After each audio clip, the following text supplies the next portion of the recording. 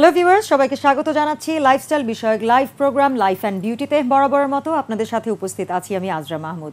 প্রিয় দর্শক, সময়ের সাথে বদলে চলেছে সৌন্দর্যের সংজ্ঞা, সেই সাথে আমরাও ছুটে চলেছি তার পিছে। পারফেকশনের এই যুগে আমরা চেষ্টা করি বাহ্যিকভাবে আরও সুন্দর হয়ে ওঠার জন্য। এই সময়ে এসে সৌন্দর্যের বড় একটি অংশ হয়ে গেছে স্কিন লাইটেনিং, রং ফর্সা করার ক্রিম, এবং তার প্রতিক্রিয়া নিয়ে কথা বলার জন্য আজ আমাদের মাঝে উপস্থিত আছেন আমাদের দেশের স্বনামধন্য ডার্মাটোলজিস্ট ডক্টর কবির চৌধুরী। কোনো প্রশ্ন থাকলে স্ক্রলে দেওয়া নম্বরে ফোন করুন। কেমন আছেন? ভালো। যেটা বলছিলাম অফ এয়ারে, আসলে আপনার সাথে এখন আসলে খুব কম মানুষ পাওয়া, মানে ডিফিকাল্ট, যে স্কিন লাইটেনিং ব্যবহার করেনি, আসলেই পাওয়া যায় না। সেটা শুরু করে কিন্তু আমাদের শহর পর্যন্ত এভরিওয়ান, আসলে এইটার মূল কারণ কি, সেই জায়গাটা দিয়ে শুরু করি আজকে। আসলে আমাদের রংটা, এই রংটা এমন একটা রং, এটা পৃথিবীতে শ্রেষ্ঠ রং, কারণ যত বেশি সাদা হবে রং সেখানে ক্যান্সারের সম্ভাবনা বেশি, আর যত বেশি কালো রং হবে সেখানে অন্যান্য চর্মরোগ হওয়ার সম্ভাবনা বেশি। কিন্তু সবাই প্রতিযোগিতা করে, কারণ আমাদের দেশে বিভিন্ন রঙের মানুষ আছেন, কেউ ফর্সা, কেউ শ্যামলা, কেউ কালো, সবাই চায় ফর্সার দিকে যেতে। তাতে দেখা যাচ্ছে যে ফর্সা করতে গিয়ে আমাদের অনেক রকম ক্ষতির সম্মুখীন হয়। এই জন্য আমরা সবসময় যারা রোগী আসে, আমি পাই না গ্রামের গরিব, সে গৃহবধূ হোক আর বালিকা হোক, আর আমাদের শহরে যারা উচ্চবিত্ত মধ্যবিত্ত অনেক ফর্সা মেয়ে আছে, তারাও চায় আরেকটু ফর্সা হতে। কোনো শেষ নাই, চাওয়ার কোনো শেষ নেই, পাওয়ার কোনো শেষ নেই। এই কারণেই দেখা যাচ্ছে গজিয়ে যাচ্ছে বিভিন্ন রকম company, lightning, whitening, brightening, glow, এইভাবে ক্রিম, এইসব ক্রিমের কারণেই আমাদের আজকে এই অবস্থা। সেই জন্য আমরা চেষ্টা করব আমাদের মানুষকে বোঝাতে যে এইসব জিনিস ব্যবহার করা ঠিক না, কারণ আমার যে রং আছে যে পরিপাটি করে রাখতে পারি সেটাই আমার সৌন্দর্য। কারণ মানুষের পরিচয় ত্বক, মানুষের সৌন্দর্যই ত্বক, কিন্তু পরিপাটি না থাকলে সেটার কোনো সৌন্দর্যই না। ত্বক সুন্দর রাখলেই কিন্তু হয়, আসলে রং যাই হোক পরিপাটি রাখলে, হ্যাঁ, ত্বকে যদি গ্লো থাকে একটা, যেটা ন্যাচারালি আসে, সেটা রাখলেই কিন্তু যথেষ্ট। এখন আমি একটু জানতে চাইবো যে ব্যবহার তো করছে, দেখা যাচ্ছে কোনো কনসালটেশন ছাড়া যে কোনো ক্রিম, সস্তা অনেক ধরনের ক্রিম পাওয়া যায়, যেটা বলছিলেন ব্যবহার করে ফেলছে, তো আসলে এটার এফেক্টটা কি হয়? প্রথম দেখা যাচ্ছে এই ক্রিমটা বেশিরভাগ মধ্যে স্টেরয়েড দেওয়া থাকে, অথবা কোনো রকম অ্যাসিড থাকে। অ্যাসিডের মধ্যে থাকে গ্লাইকোলিক, থাকে আলফা গ্লাইকোলিক, বিটা গ্লাইকোলিক, এর মধ্যে মনোবেনজোকুইন কেমিক্যাল। ওই কেমিক্যাল করে কি, ত্বকের উপরে যে ময়লা, যে কালো জিনিসটা, যেটা কেরাটিন লেয়ার বলে, সেই ত্বকের এই অংশটা নষ্ট হয়ে যায়। তখন ত্বকের নিচে যে একটা, যদি আমরা একটা সবুজ আম ছেলে লাল দেখতে পারি, প্রত্যেকটা মানুষের কালো আর দোলো বাহিরে কেবল, ভিতরে সবারই সমান রাঙা।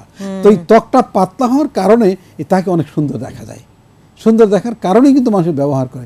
1 মাস, 2 মাস, 6 মাস পরে এই কালো কালো ছুপ হয়ে যায়, সেখানে মেলানোসাইট তখন বেশি কাজ করে, এমন কালো হয় সেটা ফর্সা করা সম্ভব হয় না। আর একবার যদি চক্করে কেউ পরে, তো একবার লাগাচ্ছে ক্রিম, আবার যাচ্ছে লেজার করতে, আবার যাচ্ছে সেটার মধ্যে বটক দিতে, ফেরার দিতে, তাতে হয় কি কেউ বলা থেকে বেরোতে পারে না।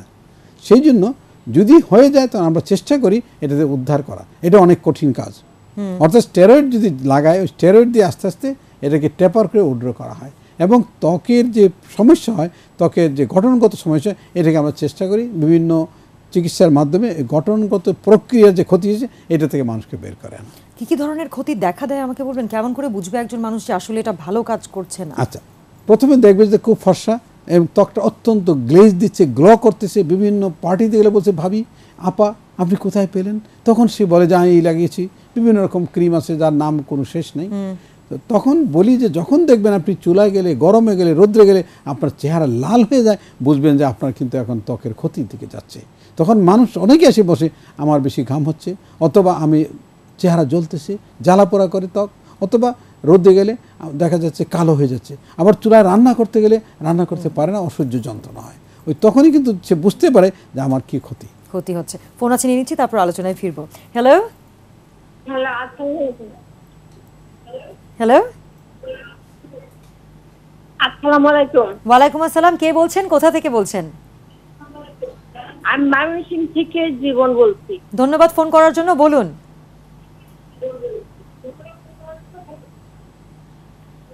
আমার ডাক্তার সাহেবের কাছে একটা প্রশ্ন, যে আমার মেয়ের 10 বছর বয়স, তো ওর মুখে আমি কি কোনো ফেস ওয়াশ ইউজ করতে পারবো? 10 বছর বয়সের মেয়ে ফেস ওয়াশ ব্যবহার করতে পারবে কিনা কোনো কিছু জানতে চাইবো? না, 10 বছর বয়স যখন হলো তার নিজের সৌন্দর্যই যথেষ্ট। কোনো ফেস ওয়াশ দরকার নাই, সাধারণ সাবান ব্যবহার করে, যে সাবানের মধ্যে ক্ষার জাতীয় জিনিস কম থাকে, অর্থাৎ গ্লিসারিন সমৃদ্ধ সাবান ব্যবহার করতে পারে, তার মধ্যে বিভিন্ন ক্রিম সোপ থাকে ব্যবহার করতে পারে। ফেস ওয়াশ ব্যবহার করার প্রয়োজন নাই, কারণ অনেক ফেস ওয়াশের মধ্যে দেখা যায় আজকাল স্টেরয়েড দেয়, এবং বাচ্চারা ব্যবহার করে, কারণ ফেস ওয়াশ দেওয়ার পরে একটু স্কিনটা ভালো হয়, লাইট হয়, সেই জন্য সাধারণ সাবান ব্যবহার করে সবচেয়ে ভালো। সাধারণ প্রচলিত যেসব সোপ আছে, ফেস সোপ, এগুলি ব্যবহার করে। আমার মনে হয় না এত ছোট শিশু বয়সে এই ফেস ওয়াশ ব্যবহার করতে পারে। ফেস ওয়াশ আসলে ব্যবহার করার কোনো উপযুক্ত বয়স আছে কি? বলা হয় যখন তার অ্যাডোলেসেন্সে পেরিয়ে যায় তখন বিভিন্ন রকম ফেস ওয়াশ, যেমন কার অয়েলি স্কিন নাকি এটা কি তার নর্মাল স্কিন নাকি ড্রাই স্কিন, তার উপর নির্ভর করে কোন ফেস ওয়াশ তাকে আমরা দিব। তাকে ময়শ্চারাইজিং ফেস ওয়াশ দিব, না যেটাকে অয়েল ব্যালেন্স ফর্মুলা দিব, না অয়েলি জিনিসটা দিব। এটা কিন্তু 9-10 বছরের আগে, অর্থাৎ যখন মেনস্ট্রুয়েশন হয় মেয়েদের বা ছেলেদের পূর্ণবয়স না আসে 15-16, তার আগে বোঝা যায় না। সেই জন্য ওই জিনিসটা ব্যবহার করে তার ত্বকের ধরন প্রকৃতি যখন হয় তারপরে। ওকে, আমরা ফিরে যাচ্ছি আবার আমাদের ফর্সাকারী ক্রিমের আলোচনায়। আপনি বলছিলেন যে আসলে ত্বক যখন জ্বালা পোড়া করে, লাল হয়ে যায়, রোদে যাওয়া যায় না, তখনই বোঝা হচ্ছে যে আসলে স্কিন ড্যামেজ হয়ে গেছে। এরপরে আসলে কি করণীয় থাকে? প্রথম কথা হলো, তখন সে এই ঠান্ডা পানিতে মুখ ধোবে এবং নর্মাল স্যালাইন দিতে বলে বিভিন্ন রকম ফ্লুইড পাওয়া যায়, পরিষ্কার রাখবে ত্বকটাকে, এবং চেষ্টা করবে কোনো ক্রিম ব্যবহার না করতে। এবং কোনো সময় এমন হয় রোদে যেতে পারে না, তখন একটু সান ব্লকার দিই, হালকা পাওয়ারের সান ব্লকার দেওয়া হয়, যেন রোদ্রে গেলে সান ক্ষতি না। সবচেয়ে বড় ক্ষতি করে সানলাইট নর্মালি প্রোটেক্ট করার জন্য আমাদের শরীরে একটা ক্যারাটিন লেয়ার থাকে, ওই লেয়ারটা ওই সব ক্রিমের কারণে লেয়ারটা নষ্ট হয়ে যায়। তখন চেষ্টা করতে লেয়ারটা যাতে আস্তে আস্তে গঠন করে, vitamin C, vitamin E, vitamin A, এই ধরনের জিনিস দিয়ে চেষ্টা করা হয় যেন ত্বকের গঠনটা, কারণ একটা মানুষের ত্বক প্রতিনিয়তই পরিবর্তন হয়। আমাদের আজকের ত্বক 28 দিন পরে দেখা গেল এই ত্বক নাই। ওই প্রক্রিয়াকে সাহায্য করার জন্য বিভিন্ন রকম খাওয়ার ওষুধ আমরা দিই, তার মধ্যে বেশিরভাগ ভিটামিন সম্বন্ধিত জিনিস থাকে, যেগুলি প্রয়োজন, ত্বকের প্রয়োজনীয়তার উপর নির্ভর করে আমরা কি ওষুধ দেব, তখন এটাতে বের হয়ে আসা সম্ভব। আর প্রসাধনীর ব্যাপারে সাবধান থাকতে হবে, অর্থাৎ প্রসাধনী ব্যবহার করে অনেকে ঘুমিয়ে পড়েন, তখন পোরগুলি ব্লক হয়, পোর ব্লক হলে তার থেকে আস্তে আস্তে বন্ধ হয়, জীবাণু সংগঠিত ব্রণ দেখা দেয়, ছোটো ছোটো ফুসকুড়ি দেখা দেয়, অনেক রকম রোগ দেখা দিতে পারে। তো সেই জন্য ত্বকের যত্নের প্রয়োজন সবচেয়ে বেস্ট জিনিস ওয়াশ হইল নর্মাল পানি দিয়ে পরিষ্কার করা। যে কোনো ফেস ওয়াশ আছে, পানি কিন্তু অনেক উত্তম অন্য যে কোনো জিনিস আছে। আচ্ছা, রাতের বেলা বলছিলেন যে কোনো প্রসাধনী লাগিয়ে ঘুমিয়ে পড়া, তার মানে কি আমরা যে যত নাইট ক্রিম দেখি সেগুলো কি আসলে ত্বকের জন্য ঠিকঠাক, নাকি আসলে ফ্রেশ ফেসেই ঘুমানো উচিত একেবারে? সবচেয়ে ভালো কোনো ক্রিম না লাগানো, নাইট ক্রিম লাগাবে, তারপর এটাকে ভালো করে মুছে পরিষ্কার ঘুমাতে পারে, কারণ পোরগুলিকে খোলা রাখতে হবে। পোর মানুষের শরীরের লাং দিয়ে আমরা ফুসফুস, মানুষের কি করে শ্বাস প্রশ্বাস, এবং ত্বকটা পুরোটাই একটি ফুসফুস, মানুষের যে ত্বক তার শ্বাস প্রশ্বাসের জন্য অতি প্রয়োজন। অতএব লোমকূপের গোড়াগুলি খোলা রাখতে হবে।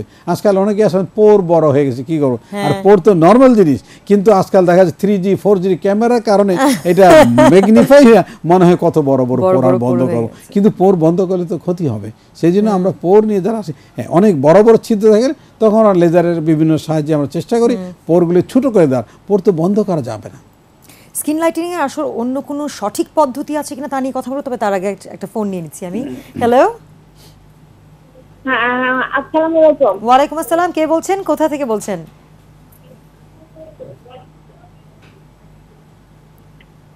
জি, আমি এই ঢাকা থেকে বলছি। আমার গালে মেস্তা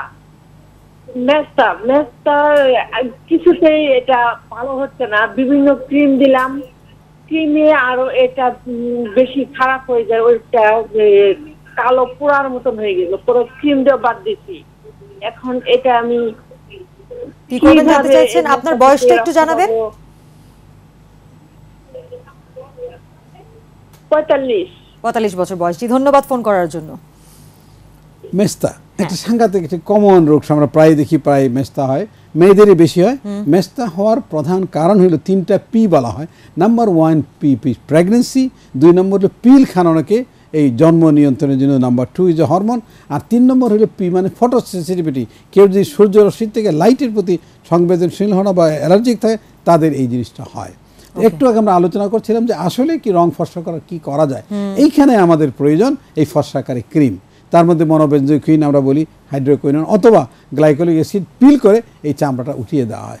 তবে অনেক ধরনের ফর্সাকারী ক্রিম বলছেন লাগিয়েছেন, তার মধ্যে স্টেরয়েড লাগালে হয় কি ওই মেস্তাটা আরও পার্মানেন্ট হয়ে বসে যায়, কোনো কিছুতে আর উঠানো সম্ভব হয় না। যেটা উনি বলছেন যে আরও বেশি কালো হয়ে গেছে, ওই মেস্তায় আগে আমরা লেজার করতাম, কিন্তু গত 10 বছর যাবৎ সাধারণত লেজার করা হয় না, কারণ লেজার রশ্মি দিয়ে দেখা যাচ্ছে ওই লাইটের ব্যবহারের কারণে ওই ত্বকটা আরও মেলানোসাইটকে স্টিমুলেট করে আরও কালো হয়ে যায়। সেই জন্য যে ট্রিটমেন্ট প্রচলিত আছে সেগুলি আমরা করি। এবং প্রথম কারণ হইল যে চেষ্টা করব ত্বকটাকে যাতে সূর্যরশ্মি অথবা চুলার গরম এই হিট যাতে ক্ষতি না করতে পারে, তো সান ব্লকার ব্যবহার করা এবং বিভিন্ন ওয়াশ ব্যবহার করা, যেখানে আমরা H2O অর্থাৎ পানি বা পানিকে করা কয় কি মলিকুলকে ভেঙে 100-300 ভেঙে এত কিছু করা হয়, এটা ত্বকের ভিতরে ঢুকে ওই ওয়াশ করা হয়। এইখানে কিন্তু বিভিন্ন রকম অন্য ওয়াশ আমরা করি না। ওই ত্বকটাকে ওয়াশ করার কারণে ওই মেলানোসাইটগুলি আস্তে আস্তে আস্তে আস্তে প্রতিক্রিয়াশীলতা বন্ধ করার কারণে মেস্তা কমে আসে। এবং কিছু কিছু লাইটেনিং ক্রিম ওই সব জায়গায় ব্যবহার করি, সাধারণ নর্মাল ত্বকে না। তখন ধীরে ধীরে আপনার মেস্তা যদি ট্রিটমেন্ট করতে চান কিছু লাইটেনিং ক্রিম ব্যবহার করবেন, তার সঙ্গে সানব্লকার, দুশ্চিন্তা মুক্ত থাকবেন। আর আপনার বয়স 45, হয়তো মেনোপোজাল এইজ, তখন কিন্তু হরমোনের তারতম্যের জন্য হতে পারে। তাই চেষ্টা করুন হরমোন টেস্ট করে ওই হরমোনের ঘাটতিটা পূরণ করেন, তাইলে কিন্তু রক্ষা পাবেন। আর একবার যদি মেস্তা ভালো হতে পারে, কিন্তু আবার যাতে না হয়, সূর্যে যাবেন না, রোদে যাবেন না, দুশ্চিন্তা করবেন না এবং সানব্লকার ব্যবহার করবেন, তাইলে কিন্তু মেস্তার থেকে উপকার পাবেন। কয়েকটা জিনিস বললেন যেটা করা কিন্তু খুব কঠিন, তার মাঝে একটা ছিল দুশ্চিন্তা, সেটা ছাড়া আসলে এখনকার মানুষের জীবন হয় না। ফোন আছে, আমি নিয়ে নিচ্ছি। হ্যালো হ্যালো, জি আসসালামু আলাইকুম, কে বলছেন, কোথা থেকে বলছেন? জি ঢাকা থেকে শহীদুল বলছিলাম। শহীদুল, ধন্যবাদ ফোন করার জন্য, বলুন। জি, আমার সমস্যা হচ্ছে আমার মাথায় খুশকির জন্য ওই গরম পড়লে মানে চুলকায় আর কি, খুশকির মতো দেখা যায়, কিন্তু আসল কথা এটা হলো খুশকি না আর কি। আমি ডাক্তার সাহেবের কাছে জানতে চাইছিলাম এটা প্রতিক্রিয়া কি করা যায়। আপনার বয়সটা জানাবেন? জি, আমার বয়স 38 বছর বয়স। খুশকি ওঠানোর পরে কোনো রক্ত আসে কিনা, খুশকি পরিষ্কার করে রক্তপাত হয় কিনা, খুশকির রক্তপাত হয় কিনা, ওটালে কোন রক্ত আসে না, লাইন কেটে গেছে। আচ্ছা আচ্ছা, খুশকি মানে সেটা হয় আসলেই, এটা রোগ, তখন রোগের পর্যায়ে চলে যায়। ও ওকে, অনেকে বলে আসে। আচ্ছা, তো খুশকি হলো কি, মানুষের প্রতিনিয়তই আমরা আমাদের ত্বক পরিবর্তন করি। এই পরিবর্তনশীল ত্বকের মধ্যে মাথা এক ধরনের খুশপাচড়া বা একটা জিনিস, এটা হালকা ধরনের ত্বক আসে, এটাই খুশকি। কিন্তু দেখা যাচ্ছে এই যে পরিবর্তন যা তাড়াতাড়ি হয়, অর্থাৎ 28 দিনের পরিবর্তে 3 দিন 4 দিনে যদি চামড়া পরিবর্তন হয়, তখন খুশকি। এবং খুশকি থাকতে পারে ইনফেক্টিভ, নন ইনফেক্টিভ। ইনফেক্টিভ মানে ব্যাকটেরিয়ার কারণে হইতে পারে, অথবা ফাঙ্গাসের কারণে হইতে পারে, অথবা ইস্টের কারণে হইতে পারে। তখন আমরা করি কি, ওখানে যদি ওনার এইটা হয়, ফাঙ্গাস পাওয়া যায়, অ্যান্টিফাঙ্গাল লোশন আছে, অ্যান্টিফাঙ্গাল ক্রিম, অ্যান্টিফাঙ্গাল শ্যাম্পু ব্যবহার করা এবং অ্যান্টিফাঙ্গাল খাওয়ার ওষুধ দেওয়া হয়। তখন ওই রোগ যদি ট্রিটমেন্ট করা হয় ভালো হবেন। অনেক সময় দেখা যায় সোরিয়াসিস খুশকির মতোই লাগে, তখন ওই খুশকি ওঠানোর পর রক্তপাত হয়, তার মানে সোরিয়াসিস, তখন সোরিয়াসিস ট্রিটমেন্ট করতে হবে। এবং সোরাইসিস ট্রিটমেন্ট করলে তখন ওই রোগ নির্ণয় যদি করা হয় এবং চিকিৎসা পদ্ধতি, তখন খুশকিটা চলে যায়। আর খুশকির জন্য খুশকিনাশক শ্যাম্পুর মধ্যে যেগুলি ব্যবহার করা হয়, তার যেমন থাকে পলিটার, বিভিন্ন টার শ্যাম্পু, এটা একটা ভালো জিনিস। আর কোনো যেটাকে বলা হয় পারমেথ্রিন নাম কোনো জিনিস আছে, কেমিক্যাল শ্যাম্পু পাওয়া যায়, এগুলি ব্যবহার করবেন। আর যেটা হয় অ্যান্টিফাঙ্গাল শ্যাম্পু পাওয়া যায়, ব্যবহার। কিন্তু শ্যাম্পুই হলো সবচেয়ে বড় চিকিৎসা খুশকির জন্য। খুশকিকে ঘষে ঘষে পরিষ্কার করে এটা বাড়বে, কারণ স্টিমুলেট হবে স্কিনটা। তখন দেখা যায় খুশকি যত ঘষাঘষি করে, সেলুনে দেখা যায়, আমি অনেক সময় দেখি নিজে চুল কাটতে গেলে ও ঘষতেছে ওটাকে চিরুনি দিয়ে, এটা কিন্তু ক্ষতিকর। খুব হালকাভাবে ব্রাশ দিয়ে আছড়াতে হবে এবং বেশি ঘষাঘষি করা যাবে না।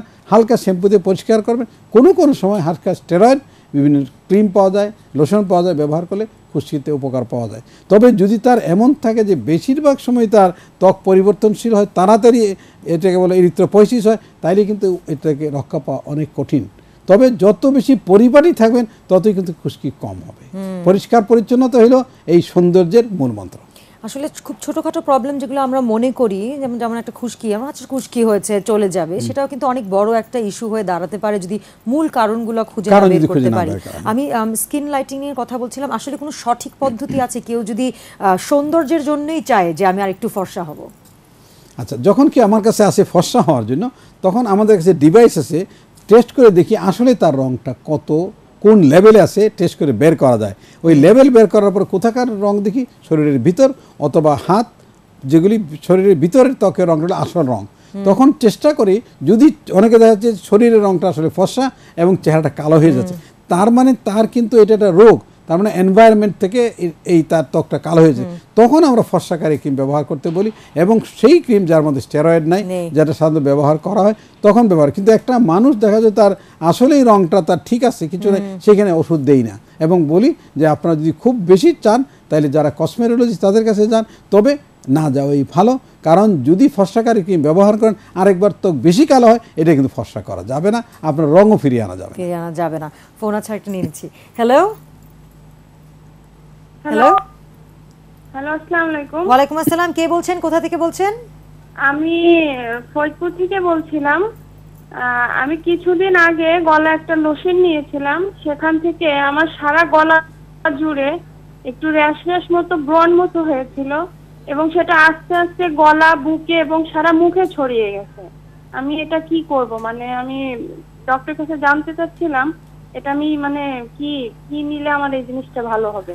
কোনো কিছু প্রশ্ন করব? ডক্টর দেখিয়েছি, হ্যাঁ ডক্টর দেখিয়েছি, সে কিছু ওষুধ দিয়েছে এবং মলম দিয়েছে, সেগুলো নিয়েছি, কিন্তু কমেনি। দানা দানা হয় কি, জিনিসটা আমার আরো বেশি হচ্ছে। কোনো দানা দানা হচ্ছে, ব্যথা হচ্ছে? হ্যাঁ হ্যাঁ, দানা দানা এবং ব্যথা, এবং মাথায় একটু সাদা সাদা মতো। আর কিছু? আচ্ছা, না, ধন্যবাদ ফোন করার জন্য। ওনাকে যে ক্রিমটা দেওয়া হলো, উনি যে ক্রিমটা ব্যবহার করেন, আপনাকে বলছি যে ক্রিমটা হলো কি, এটা স্টেরয়েড এবং পটেন্ট স্টেরয়েড। এটার কারণে এটা বলে কমিডোজেনিক একনি, অর্থাৎ এটা বলে স্টেরয়েড উইথড্রল রিবাউন্ড করে। ওই স্টেরয়েড করে কি, শরীরের যে কোষগুলি আছে সেগুলিকে চেষ্টা করে এবং স্টিমুলেট করে এখানে সেবাম সেক্রেশনে। ওই কারণে দানা দানা সাদা মুখ মানে এর মধ্যে পুঁজ হইতে পারে, ইনফেকশন হইতে পারে, এবং ওই তার যে কমিডনগুলি ব্লক হয়ে গেছে, অর্থাৎ এক ধরনের ব্রণ সৃষ্টি হয়েছে স্টেরয়েড দ্বারা। এখন তাকে চিকিৎসা করতে হবে, আপনাকে ব্রণের চিকিৎসা, একজন চিকিৎসক কেন আর কোনো অবস্থায় কিন্তু স্টেরয়েড ব্যবহার করবে না, কারণ স্টেরয়েড ব্যবহার করে কিন্তু কমে যাবে, কিন্তু পরে এটা উইথড্র করার পরে তাহলে আর বেশি আকারে হবে। তাই এখানে কিন্তু স্টেরয়েড রিবাউন্ড একনি বলে একটা রোগ আছে, সেটা চিকিৎসা করতে হবে, তখন সে মুক্তি পাবে রোগ থেকে। তার মানে ক্রিম ব্যবহার করে তার রোগ ছিল না, রোগ তৈরি করা হয়েছে। এক্স্যাক্টলি, তাই জন্যই বলছিলাম আসলেই কিন্তু না বুঝে প্রসাধনী ব্যবহার করে আর উল্টার রিয়াকশন পাওয়া। আমি একটু চলে যেতে চাই যে সিম্পল থিংস যেগুলো, সেটা কিন্তু আসলে একটা বড় ধরনের রোগ হতে পারে। সেই ধারণা থেকেই কিন্তু আমাদের চুল পড়ে, এবং চুল পড়াটা কি নর্মাল নাকি সেটা আসলে একটা রোগও হতে পারে? আচ্ছা, চুল পড়া রোগ কিনা এটা বিরাট প্রশ্ন। আমরা যখন ডাক্তারি পাস করেছি 50 বছর আগে, যখন ডাক্তারি আমরা পড়ি পাস করেছি, তখন চুল বলে এখন রোগ আমরা দেখি নাই, কিন্তু এখন দিন দিন যাচ্ছে চুল রোগ। এখন চুল হলে একটা মানুষের সাধারণভাবে 30 থেকে 100টা চুল পড়া নর্মাল, কারণ চুলের একটা লাইফ আছে। অর্থাৎ একটা মেয়ের বয়স 20 বছর, তার মাথার চুল কমপক্ষে 10 বার সব পড়ে গেছে, 2 লক্ষ চুল। এটা আশ্চর্য, যদি এই হারে চুল পরে মানুষের তো হাঁটার কথা না পৃথিবীতে, কিন্তু এটা একটা আশ্চর্য জিনিস। কারণ একটা চুলের বয়স 2 বছর, তার মানে 20 বছর বয়সে তার ডেফিনেটলি তার 10 বার সব পড়তে হবে, 2 লক্ষ চুল। এন্ড দিনে কয়টা পরে? দিনে 30টা পরে, এবং 30টে গজায়। তখন দেখা যাচ্ছে 30টা পরে কিন্তু গজাচ্ছে 10টা, 100টা পরে গড়াচ্ছে, তখন চুলটা খালি হয়। আমরা কীভাবে করি? ডেন্সিটি টেস্ট করা আমার কাছে মেশিন আছে, যে তার কী পরিমাণ চুল মাথায় আছে, আর পরা চুলকে পরীক্ষা করে কাউন্ট করে দেখি দিনে কয়টা চুল পরে। 3 প্রকার চুল আছে, অ্যানাজেন, ক্যাটোজেন, টেলোজেন। ওই কোনটা বেশি পড়ে এটা নির্ণয় করে বলি যে আসলে রোগ কি না। চুল পড়া কোনো রোগ না, কিন্তু চুল বেশি পড়ে যে মাথা খালি হয় তখন সেটা রোগ। আমার বয়োবৃদ্ধদের 60 বছর 70 বছর, আমাদের বয়স এখন 74 বছর, চুল পড়া এমন কোনো রোগ না, কারণ বয়োবৃদ্ধের কারণে চুলের বয়স এত হয়েছে, চুল আর গজাতে পারছে না, পড়ে যাচ্ছে। আর চুল পরে আরেকটা কারণ হলো বেশি যে চুলকে টাইট করে বাঁধা হয়, তখন চুলের গোড়ায় টান লাগে, চুল পরে, এটা রোগ। আবার যারা বেশি তেল চর্বি খায়, তাদের চর্বির কারণে এই কোলেস্টেরল, ট্রাইগ্লিসারাইড আবার চুল পড়ে। এই অনেক কারণ আছে। অতএব চুলের রেশিও যদি পড়ার বেশি হয়, গজানোর কম হয়, তখন বলবো রোগ, এবং সেই জন্য আমরা চিকিৎসা তখন করি চুলের পরিস্থিতি বুঝে। চুল অনেকেই চায় কিন্তু যে নতুন চুল গজাবে, সে বিষয়ে আমি কথা বলবো, তবে তার আগে একটা ফোন আছে, নিয়ে নিচ্ছি। হ্যালো, জি জি, আসসালামু আলাইকুম, কে বলছেন, কোথা থেকে বলছেন? জি, আমি কিশোরগঞ্জ থেকে বলছি। আমি যে স্যারের একজন রোগী আর কি। আচ্ছা, বলেন। স্যারের সাথে একটু কথা বলতে চাইছিলাম। জি, উনি শুনছেন, আপনি বলুন, আর আপনার টেলিভিশনের ভলিউমটা একটু কমিয়ে নেবেন। আমি আপনার ওই যে 15/5 আপনার কাছে আসছিলাম আর কি স্যার। আচ্ছা, হ্যাঁ, আমার আপনার ওই যে সুরিয়াসিসের সমস্যা আর কি। হ্যাঁ, তো ওষুধ দিচ্ছেন, ওষুধ ব্যবহার করতেছি, 15 তারিখ দেখা আসার পরে দিয়ে বললাম দেখো আসার পরে আপনার ওই যে 30 তারিখ আমার একটা দুর্ঘটনা ঘটছে। আপনার বাম হাতটা আপনার ওই যে 2টা আঙ্গুল কাটে গেছে। হ্যাঁ, এখন আপনার ওই যে পঙ্গুতে চিকিৎসা করতেছি আর কি। হ্যাঁ, এখন আমি ডাক্তার আবার বলতেছে যে আপনার ওই যে স্কিন নাকি চামড়া লাগাইতে হইব এরকম বলতেছে। এখন আমি আপনার ওষুধগুলা কিভাবে ব্যবহার করবো বা কি এটা একটু পরামর্শ দেন। আচ্ছা, সোরিয়াসিস রোগের ওষুধ আপনি বন্ধ করবেন না। যদি ডাক্তার সাহেব যিনি আপনাকে দেখছেন সেই যিনি বলেন যে আপাতত এটা বন্ধ রাখেন, আপনি বন্ধ রাখতে পারেন। কারণ একটা বিরাট দুর্ঘটনা, আপনার স্কিন গ্রাফট করতে হবে। স্কিন গ্রাফটের জায়গায় গ্রাফট করেন এবং পঙ্গুর চিকিৎসা করেন। সুস্থ হওয়ার পর আবার আরম্ভ করেন সোরিয়াসিস চিকিৎসা। সোরিয়াসিস একটা ক্রনিক রোগ, জটিল রোগ। এটা পরে চিকিৎসা করলে অসুবিধা নাই, কারণ এটা ইমার্জেন্সি না। আপনি আপনার এখন জরুরি চিকিৎসা শেষ করার পরে আমার সঙ্গে সাক্ষাৎ করেন এবং যেদিন আসবেন বলবেন যে আমি ওই চিকিৎসা রোগী, আমি অ্যাক্সিডেন্ট করেছিলাম, আসতে পারেন, সিরিয়ালে কোনো প্রবলেম হবে না, আমি দেখে দিব এবং ওই কদিন আপনি ওষুধটা বন্ধ রাখেন। আমরা চুল নিয়ে কথা বলছিলাম।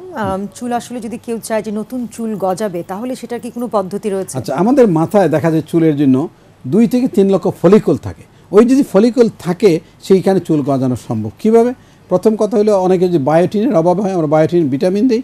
কারো কারো দেখা যাচ্ছে চুলের বিভিন্ন কারণে চুল পড়ে। তখন যদি এই কারণটা নির্ণয় করতে পারি তখন সেই ধরনের, যেমন ফাঙ্গাল অ্যান্টিফাঙ্গাল শ্যাম্পু দেওয়া হয়, অ্যান্টিফাঙ্গাল লোশন দেওয়া, চুল গজায়। এখন দেখা যাচ্ছে চুলের একটা প্রধান আজকাল চিকিৎসা বেশি বলে পিআরপি। মানে পিআরপিটা হলে কি, আমার নিজের রক্তটাকেই নিয়ে শুধু প্লেটিলেটকে আলাদা করে ইনজেক্ট করা হয়।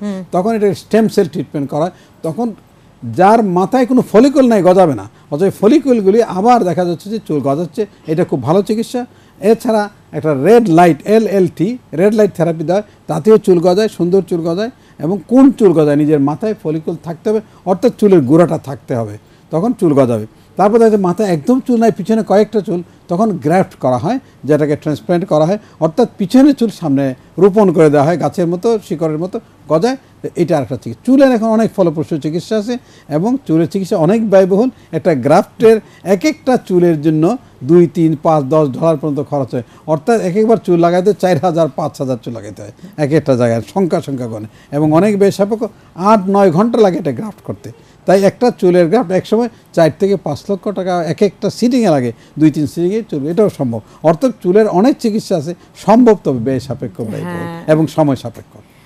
আর এই যে এই প্রসিডিওরগুলো বললেন, পিআরপি বললেন, আর কিছু প্রসিডিওরের নাম বললেন, সেগুলো কি আসলে লং টার্মের জন্য চুলটা রয়ে যায় নাকি সেটা রিপিট করতে হয় আপনার এই সিটিংসগুলো? না, চুলের ব্যাপার হলো কি, যে চুলগুলি আসে এগুলো তো ন্যাচারাল চুল, এখানে কোনো রিপিট করতে হয় না, মানে পড়ে যাওয়ার এমন কোনো কথা নাই। কারণ হলো কি, এখন যদি যে লোকটাকে চুল গজানোর পরে বললাম তেল চর্বি কম খান, বেশি প্রসাধনী ব্যবহার, তখন কিন্তু চুলটা পড়ে যাবে। তাই কিছু নিয়ম কারণ মানতে হবে। নিয়ম মতো একটা মানুষ তো আমার শুকানোর ওষুধ দিলাম, তখন সেই শুকানোর ওষুধ খাওয়ার পরে দেখা গেল সে তেল চর্বি অনেক খাচ্ছে, মাংস খাচ্ছে, গরু মাংস, মোটা হয়ে যাবে। সেই রকম নিয়ম কারণ মেনে চলতে হবে। তাইলে চুল যেরকম সেরকমই থাকবে, সুন্দর থাকবে এবং ওই চুলগুলি আর পড়বে না।